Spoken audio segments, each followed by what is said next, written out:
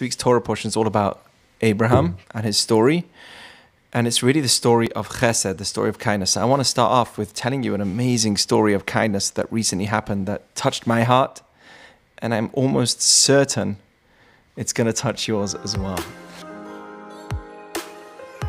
This was heard by Reb Shneor Ashkenazi, who's a big rabbi in Israel, Chabad rabbi. And he shares an amazing story, and I was so touched by it, I want to share it with you as well. So there's this widow who lives in New York, and now an older lady, but she was a widow for many years. And for her, Passover is her favorite time of the year because all her grandkids and kids moved to Israel. And for her, Passover is the time of the year she spends all her money that she makes that year. She has to work, and she still lives here, otherwise she would go and live with her family.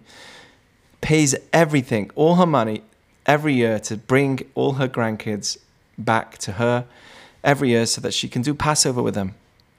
And this year was COVID. Can you imagine? All her grandkids were meant to come. She paid for all the tickets. Boom, everything's cancelled. No one's coming home. And here we have a widow for the first time in many, many years is now going to have Passover by herself. And she was devastated. What am I going to do? What am I going to do? What's going to be this year, Passover? How am I going to sing Manishtana to myself? How am I going to dip the maror by myself? How am I going to eat the matzah by myself? What am I going to do?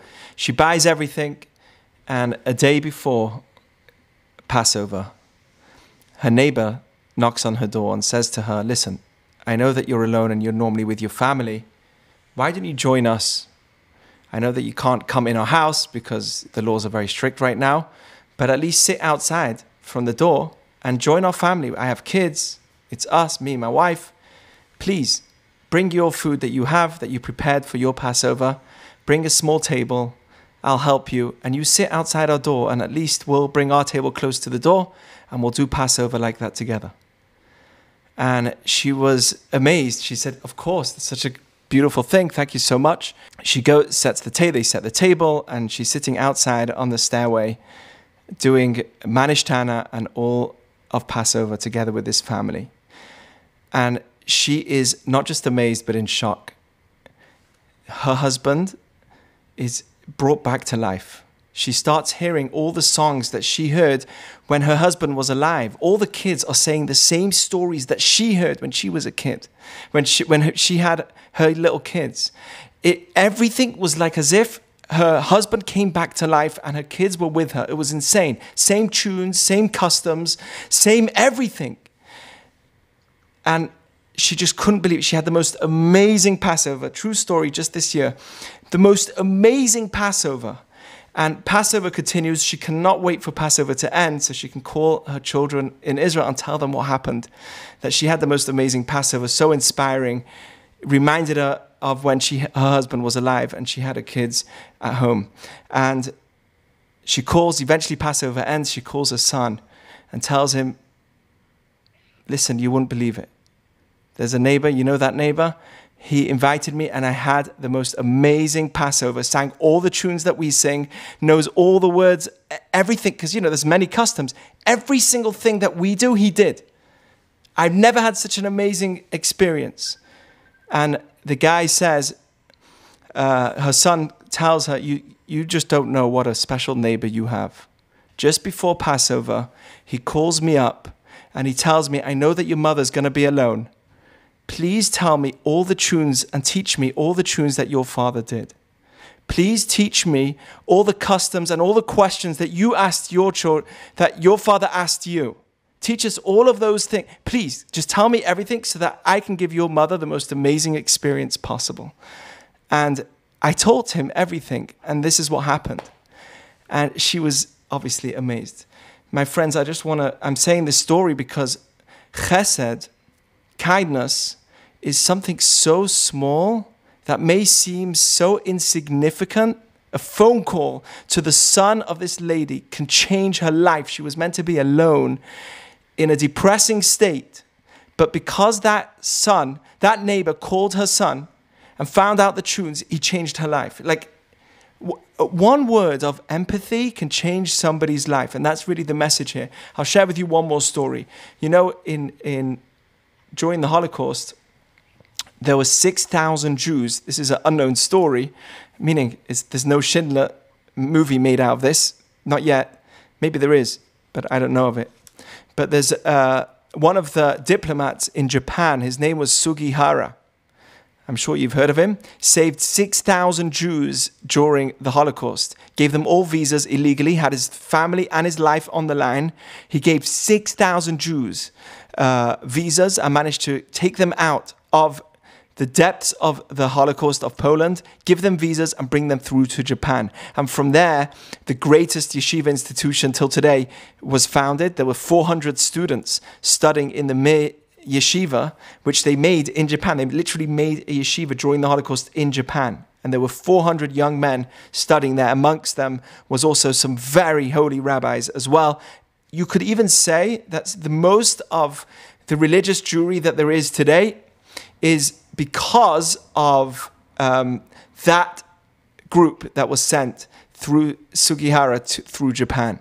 So you can imagine that this was an amazing man. What inspired him? You know, you've got a man from Japan who's a diplomat. What inspired him to put his own life at risk to save 6,000 people and give them free visas to come to Japan? And the story's told that there was a kid, the backstory of this, which is well known as well. There was a kid, a Jewish kid called Soli Ganor.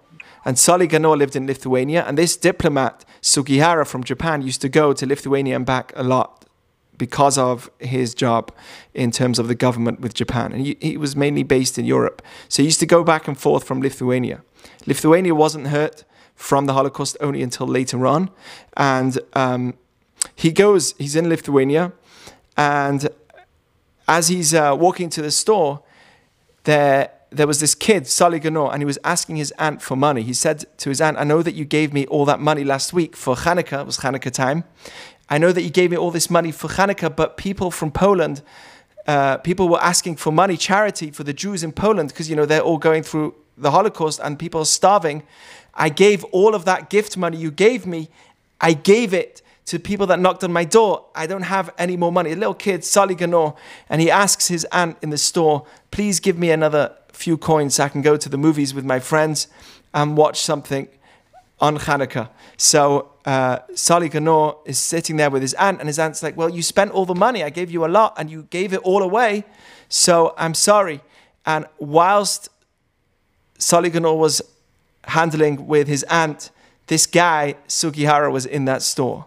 And he hears what was going on. He hears the argument, and he says to Soli Ganor, I'll give you a few coins for whatever you need. And he gave it him. This Sugihara gave him the coins. And Soli was so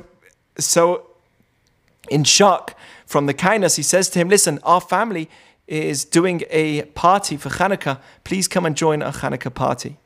So Sugihara says, you know what? Okay, never been to a Jewish event before. I'll come. So Soli Ganor takes the coins. He's happy. He goes to the movies. And a few days later on Hanukkah, the party happens and Sugihara comes in and he's amazed at this family. Small little home, having a little party amongst themselves. And he's just amazed at the Jewish tradition and how they celebrate Hanukkah and the way that they speak and the way that the kids were behaving. He was absolutely amazed. And eventually, Sugihara went back to Japan, and he was giving visas to 6,000 people that were Jewish. And it was his first experience. That was Sugihara's first experience with Jewish people. And from that story as well, you see that just a small thing. This kid, Soli Ganor, who, I'll give you a few coins, Sugihara says. And then Soli Ganor says, can you come to my Hanukkah? If he could have just said nothing and just said thank you and walked off, but he said, no, you come to my Hanukkah party. I want you to come. And that little act, that little word saved 6,000 Jews. It's amazing. We don't realize that it's like planting a seed. Chesed is like planting a seed. Saying hello to someone can save somebody from suicide. Saying, how are you doing? Or giving somebody a phone call that's not doing too well can literally save a suicide. It's a matter of life and death. Life and death is in the hands of the tongue. What kind of tongue? The tongue of chesed. If somebody just gives the right word in the right time, boom. And it's a small thing. It's like the seed. When you plant a seed in the ground, do you know how many apples are going to come out of that seed? You don't know. It can give you 100,000 trees from that one seed in the ground. You don't know. That's what chesed is. So that's what I want to talk about tonight, which is transforming our view of what chesed really is based on this week's Torah portion, okay? So here's the Torah portion. I know that you all know the story, or I hope so, but either way, I'll go over it again and remind you of this amazing story, but it's really mind-blowing, okay? So Abraham's he's 100 years old, and he's on his third day after he has his Brit Milah. Okay, we spoke about challenges. One of his challenges was he went through a surgery. He had Brit Milah. That was one of his challenges of life. At some point, everybody goes through some kind of surgery, health. And Abram was on that stage. He was 100 years old, and it was the third day after he had his circumcision, and God comes to visit him. Why? Our rabbis teach us, this is a Gemara in Sotah, Yud Daled Amud Aleph, page 14a. From here, from the fact that God comes to visit Hashem, that's what it means, Vayera. This week's portion is called Vayera. And God appeared to Abraham whilst he was sitting at the entrance of his tent in the heat of the day. And our rabbis teach us from here, we learn that God comes and visits the sick. Hashem makes the person sick in the first place. It's another discussion. But he comes and sits with you. He's with you in your pain. We learn from here that there's a certain way of God, which is to come and visit the sick. According to Judaism, the synagogue's holy, and so is the hospital. Did you know that? A hospital where people are sick is a very spiritual place. And it's considered a very holy place in Judaism. So one of the reasons is because God's there. He's there accompanying everybody that's there and sick. So he's sick, and he's sitting with God, and Abraham's having this prophecy, and he sees in the far distance, he lifts his eyes, he sees three people coming towards him. And it says he sees again.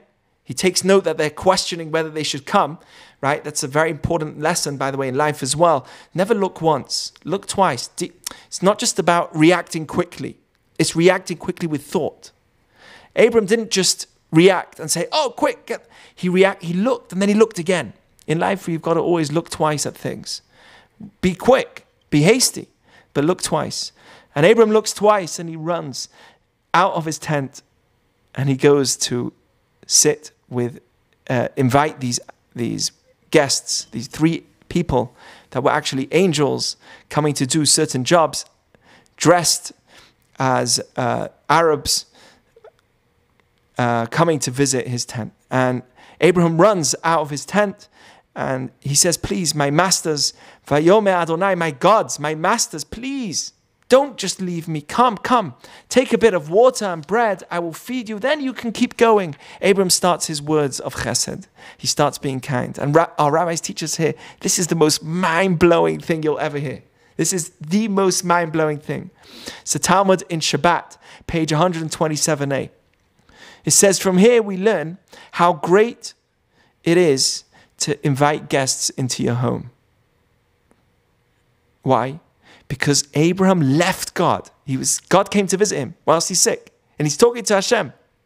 Abraham left to go and get guests. He's like, Hashem, I know you're around. This is Judaism, by the way. We'd rather do a mitzvah than be with God. Which religion does that? Does that make sense to you? If not for Torah, I wouldn't have believed this. Insane. Abraham's sitting with Hashem and he's like, goodbye, I've got to see you. This is what the rabbis say. Greater is inviting guests than sitting with the divine providence of God.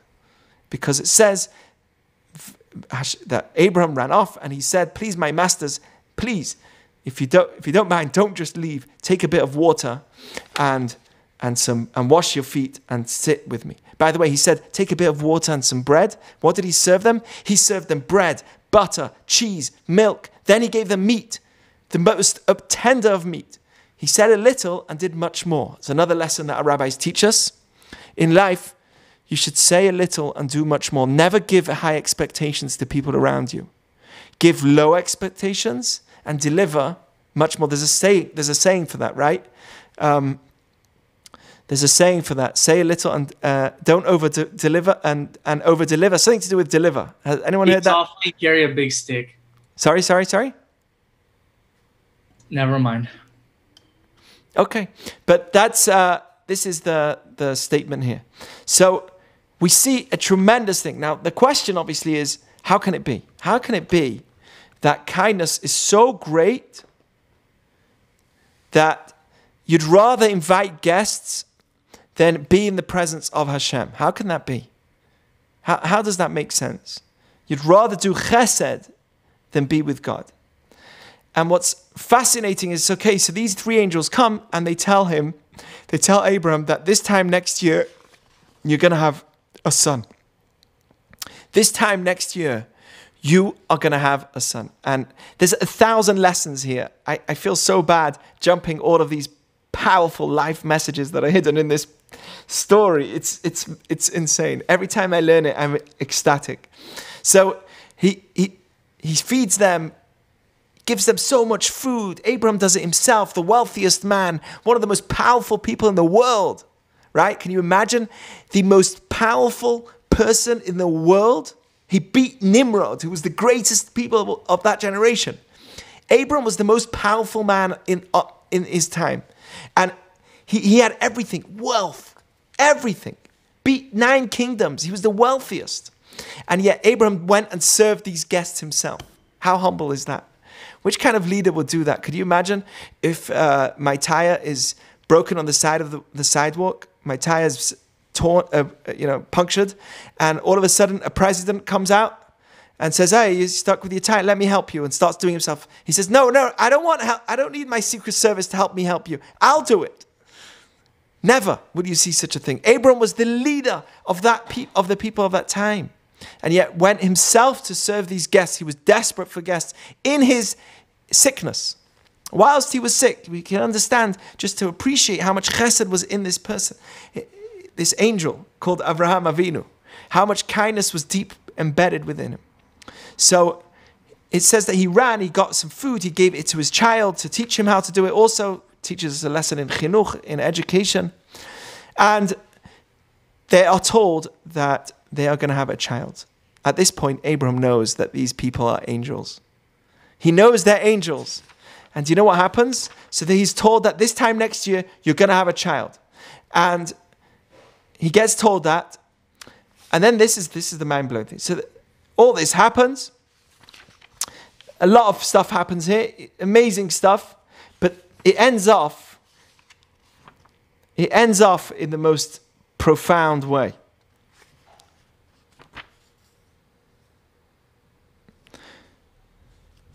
These 3 people got up and they moved on to Sodom.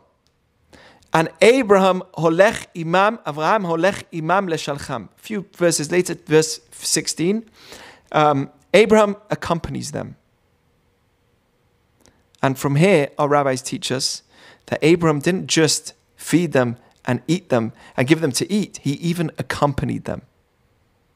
He accompanied them out. Now, wait a second. Why is he doing chesed, accompanying these people if they're angels?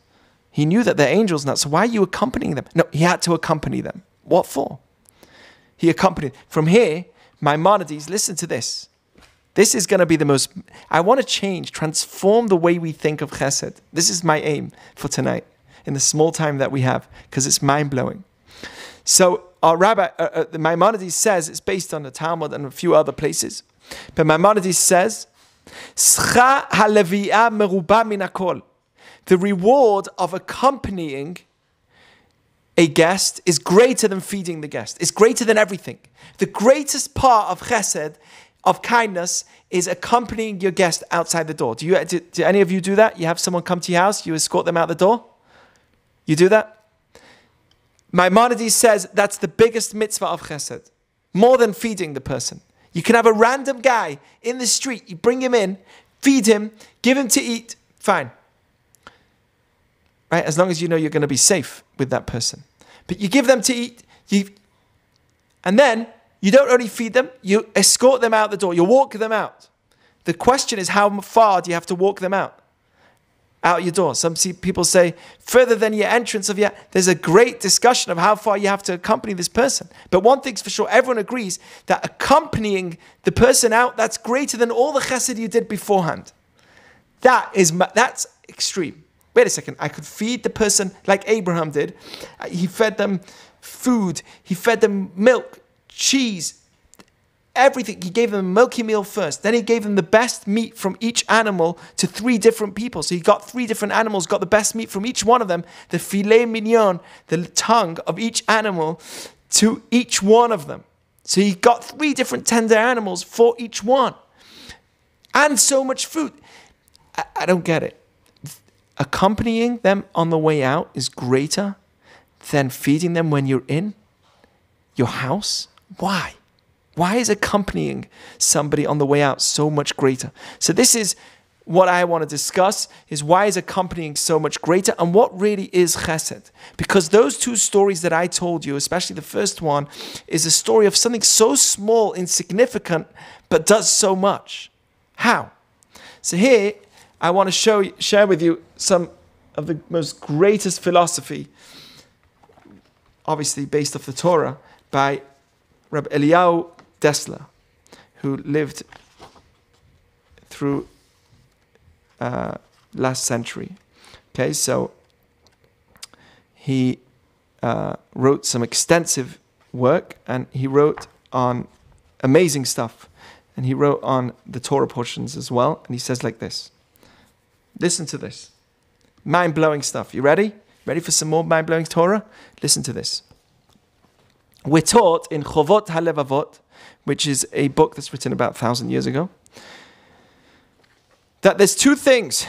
There's being compassionate and there's being kind. True? What's the difference? What's compassion? Rachmanut in Hebrew, but what does that really mean? What does compassion really mean? Can anyone tell me what it means that you're compassionate? Just define the word to be compassionate. Can someone define good definition? You can Google it. Is it like showing empathy, showing care? Exactly. Like he really showing care and sympathy as well, right, for that other person. Okay, so you basically, there's a scenario that's going on externally that's causing you to have compassion. So the Talmud says there's 3 ways where that kindness is greater than charity. One is that charity is done with money. Charity is done with money, whilst kindness is not just money. It's also with your soul. Tzedakah is given to poor people only. Kindness is also done to poor and to the wealthy. You can be kind to somebody who's wealthy as well. Tzedakah lechayim. Tzedakah, charity can only be done to somebody that's alive. When you give somebody money who's poor, you're only doing it whilst they are alive. Gmilut chasadim, however, kindness is something that can be done to somebody that's dead as well as somebody who's alive. You can be kind to them after they pass by looking after their children. You can be kind to them by looking after their body, by burying them properly. These are all ways that you can be kind to somebody. Okay, if not, the Talmud says, if not for a kindness in 1 second, then the world wouldn't be able to exist. Meaning, if there wasn't kindness in the world every second as we exist, the world wouldn't be able to exist. So here are a number of other points about chesed. We also know that charity is something that you do, right? So you give charity, right? You give, how much are you required to give? Somebody wins 10%. Okay. What happens if you win $200 billion? 10% is not, it's nice, right? It's nice, but you could give more, right? You should give more. Exactly. Until how much? 20. Until 20. 20% is a lot. Now, after that, you could also give more, but you're not required. Okay? So it's minimum 10 until 20. Does it say 10 to 20? Yes. Ad chomesh. Ad chomesh means until a fifth, which is 20%. Oh, wow. I didn't know that. Now, what's very, very interesting is that kindness, en lahem shiur, it says that kindness is something that has no boundaries. That's not something which is measured. Charity is measured. Kindness is measured. You have to understand, if I give somebody $10 because they need it, right? I could be telling them, hey, here's the $10, but keep the change, you filthy animal, right? I could be saying it that way. Or I could be saying, listen, here's $10 and I want you to give me a blessing. I want to give you a blessing, that you should succeed, that you should never ask anyone again. You should never need money again. The Talmud says that somebody who gives charity gets 6 different blessings, 6 different energies that come on you for giving charity. However, if you're mefaiso, if you speak nicely to the person when you give him charity, then you get 11 different blessings. Okay? So it's not just about giving the money, it's about how you give the money. Now, how you give the money, that's chesed. Charity is taking out your pocket and giving the money. That's the first stage. But you know what? Some people do charity so that they can look good on Facebook, so that they can make a great video which will get a lot of followings. That's great. At least it pushes you to do something good. But the question is how you do it. It's not just what you do. The question is how you're doing it. That's what real chesed is. There's so much more to say, but here's the main message. Chesed is an internal drive. It's something which is from the soul. It's beyond the other person. I'm not just doing it for them. It's an internal drive that I need for me, because it makes me grow into being a better person. It makes me grow into being a more godly person. I don't necessarily grow through charity. I grow through chesed. Chesed is what elevates me. We always think about kindness is how much it gives to me. You know, the word v'natnu, to give, in Hebrew, which is talking about giving, can be read both ways. Because when you give to somebody else, you actually receive back. The word v'natnu is it's got a special name to it. Hi, Eitan. But what's a word that you can read both ways? Palindrome? What's that word called? Anyone know? Palindrome. So a palindrome is a word, v'natnu, to give. Natan, to give, is a palindrome. It can be read both ways. Why? Because when you give to somebody, you're actually getting back. What are you getting? You're elevated. That's so now we can understand what's going on here. Okay? It makes sense for the sakes of chesed, an internal desire, whilst I'm sick, to be so driven to be kind, that Abram, I don't care about my situation. I don't even care that God's with me. I'm going to leave Hashem's presence so that I can be like God. It's great. By being a person of chesed, I'm being like God. By giving charity, I'm also, but not on the same level. Chesed allows me to be a giver just like God. And in this world, whilst we are alive, we'd much rather be like God than experience being with God. You can meditate all day about spirituality and great, but being like God is so much more. That's a whole new level. And that is the reason why Abram accompanied these people, even though they were angels. Angels, you know they're angels, so they don't even need food. You know that they're angels. The whole thing was an act for Abram to make him feel good. They didn't need the food. At the end, it wasn't even needed. But Abram finds out, oh my goodness, I did all this chesed for no reason. Because they were just angels. They were fake news.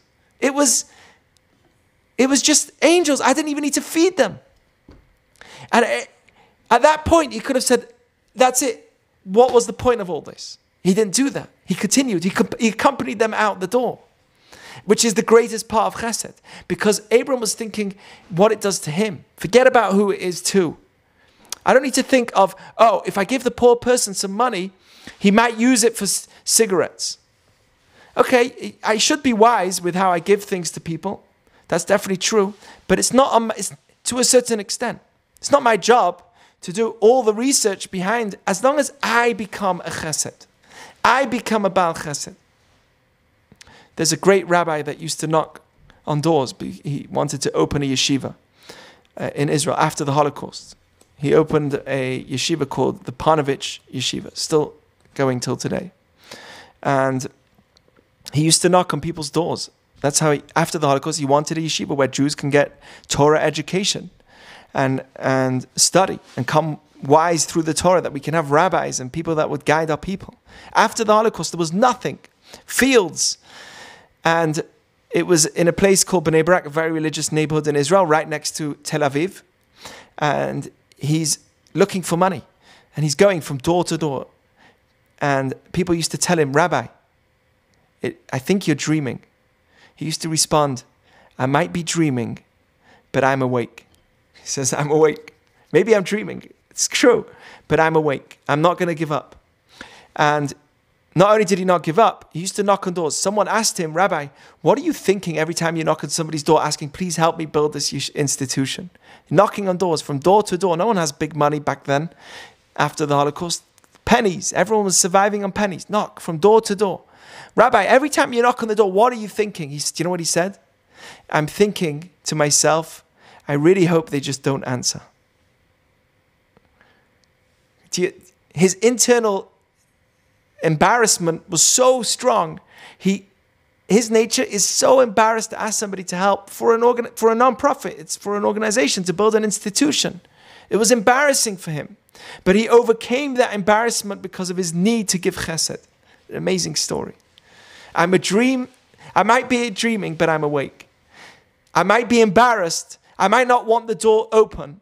I might not want the other person to open that door, but I'll still knock on the door because I know that my internal drive for chesed is so strong.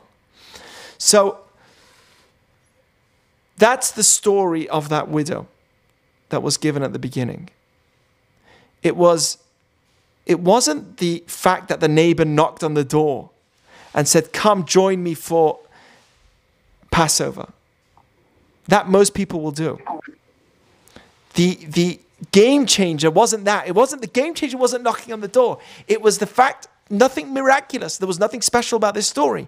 But it was human power.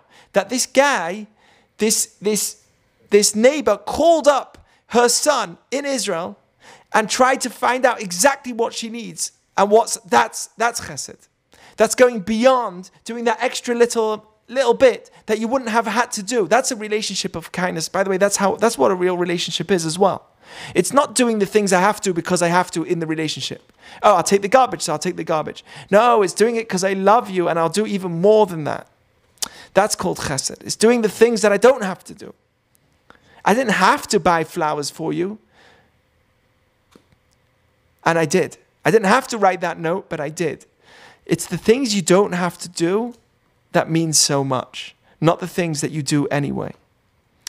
And that's what it is in Judaism as well. So that energy of chesed, that's more important than being with Hashem, because that makes you like Hashem, and being compatible to God is the greatest thing that you would want.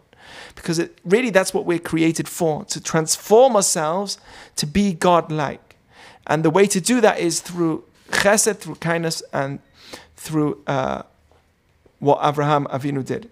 So I'm just going to continue for a few minutes and tell you a few other things about tzedakah and chesed. This is also a Rashi commentary. And he says, it's a statement that's written down in En Yaakov, one of the Midrashim. Okay, Rabbi Eliezer says, tzedakah is only rewarded according to the kindness that's involved in it. Charity only reaps the reward of it based off the kindness that's involved in it. Very interesting. Like we said, there's two parts to charity. There's charity, but how you give it, that's the soul of the kindness that you're doing. As it says, Zir'u lachem litzdaka, when you plant the seed, that's kindness. When you harvest, that's chesed. When you plant, that's charity. When you harvest, that's kindness. Planting is just a tiny seed. It's an investment. Right? Harvesting, what happens? That one seed gives you massive amounts. Like an explosion of stuff. That's the time of harvesting. That's chesed. The joy of giving is the small little bit at the beginning. But the real joy of giving is the chesed that's involved in it. It's not just the unconscious giving, it's the giving that's consciously made. That's what makes chesed special. You can give somebody a donation online, or you could say Mazal Tov to somebody, or you could say MT on a message, or you can give somebody a phone call. It's not, both people said Mazal Tov, but it's the way that you did it that matters. That's chesed. So that's the soul. And Rashi, the commentary there, says like this, very interesting. The giving, that's the charity part, but the effort that's involved, that's the kindness. For instance, taking somebody to your house, accompanying them to the house, or accompanying them in a way that allows them to be successful. Not just giving them, but accompanying them all along the way. So it's not necessarily giving them money, it's giving them time. For instance, giving bread, which is baked, or clothing to wear, or money whilst the produce is available, not when produce is not available, so that his money is not wasted. It's not just I'm thinking about the giving in itself. It's I'm thinking beyond the giving. I'm thinking of the harvesting. I'm thinking about the next stage. That's what chesed really is. It's mind-blowing. So this is the story of Abraham. He is the founder of chesed. Very different than rachamim. Mercy, compassion, is an external factor that's pushing me to be compassionate. But mercy, that's chesed, kindness, that's a whole new level. And by the way, Abraham was alone. He was alone. What was different between Abraham and Noach? It says that Abraham was on a much higher level than Noach. Noach was was a very righteous man, but Abraham had a whole new level. Why? Because by Avraham Avinu, he never said, oh, there's no point in being there for other people. Everyone's so far away from me and so irrelevant and irrelevant. Abraham was the one that reached out on a whole new level. He took each person, he says, he built himself a family. He built himself people. He was the first outreach rabbi that went and got people in his home. By the way, it says, yes. Like when, I remember this pretty vividly when Avraham, he just circumcision on himself. He was with God, dwelling with God, and he left God to go take care of travelers. Exactly, that's what we spoke about at the beginning. Yes. Oh, okay. Yeah, I didn't. That's exactly the power. How can he do that? And we explained because the chesed, kindness, is being like God on a whole new level. And being like Hashem is the point of us being in this world so that we can be like Him. You have to understand, this world is a world where we do.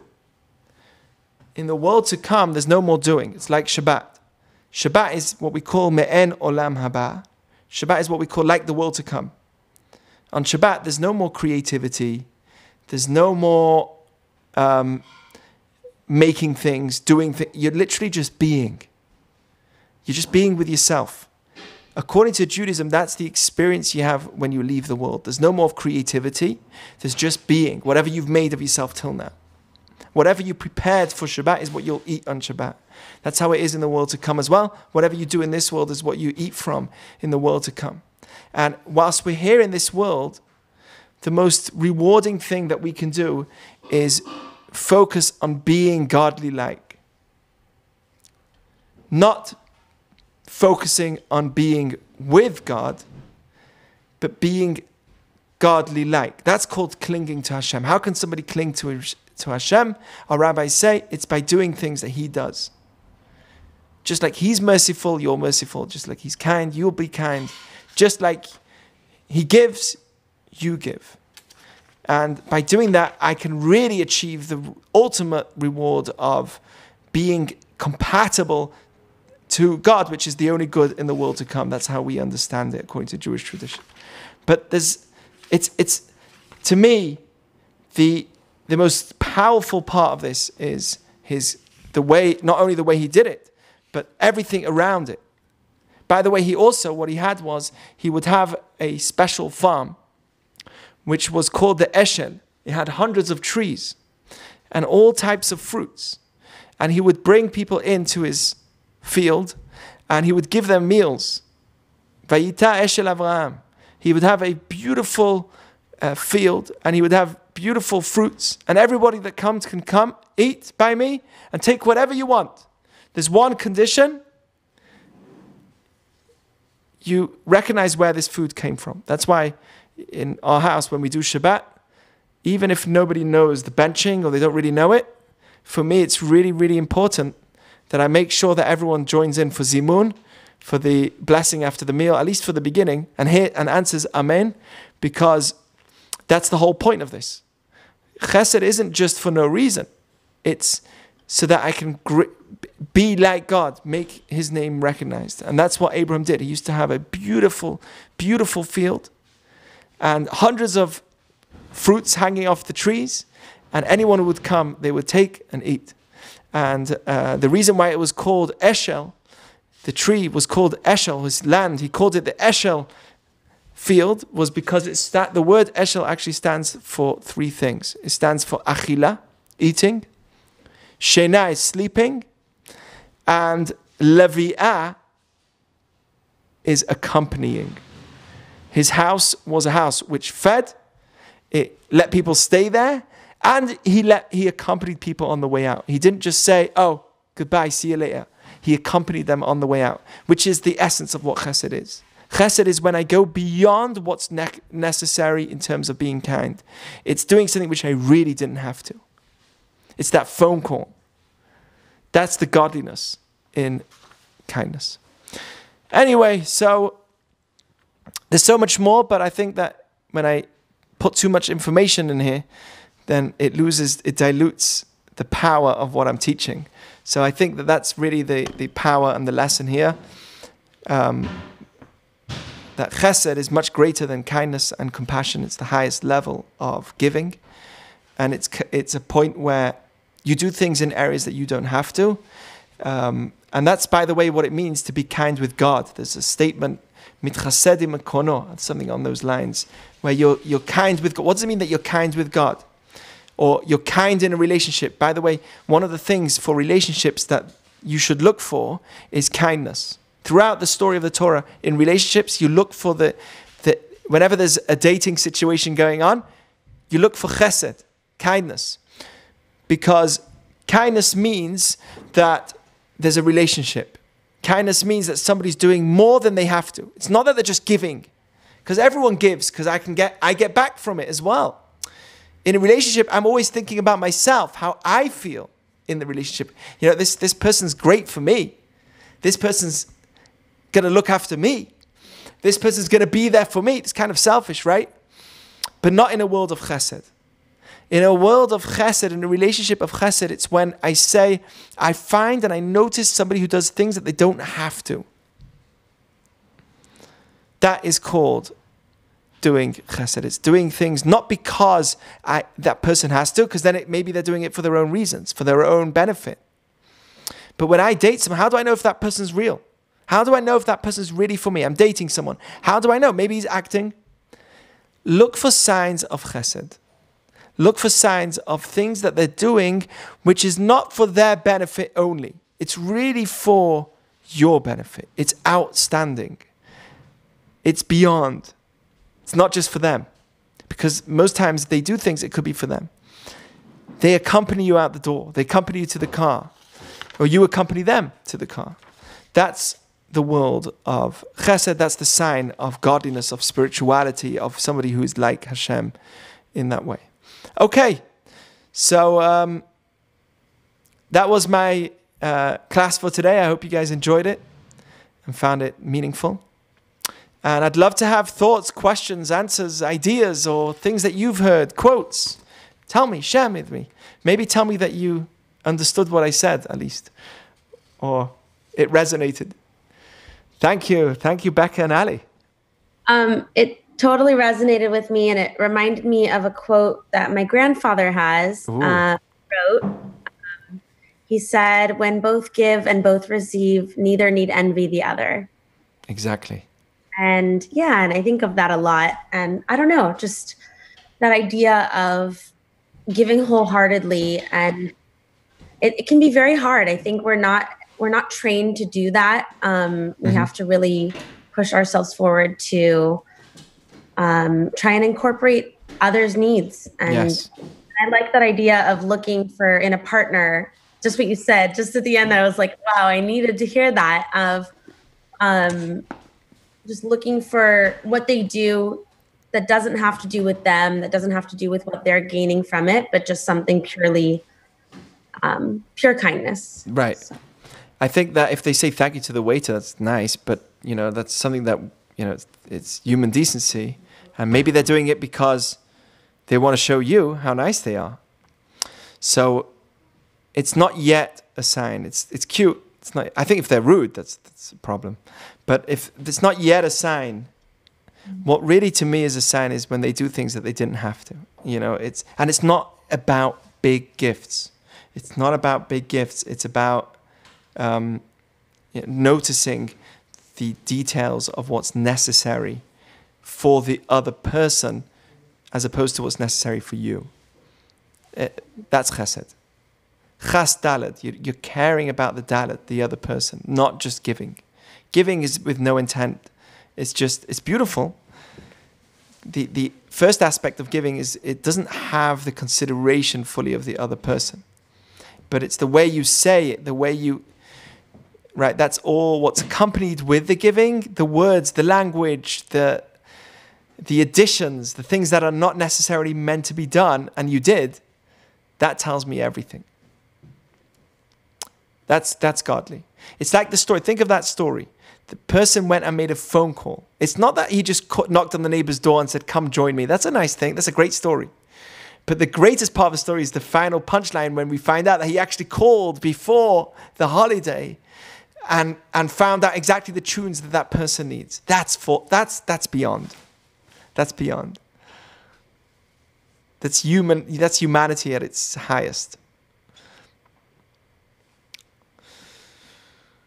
Okay. Anyway, so that was fun. I'm glad you're all here. Nice to meet you, Shayna. Welcome to the Mishpacha. Hi, thanks. It's a pleasure. Hey, everyone, we should all welcome Shayna, I think. Hi. Hi. Welcome.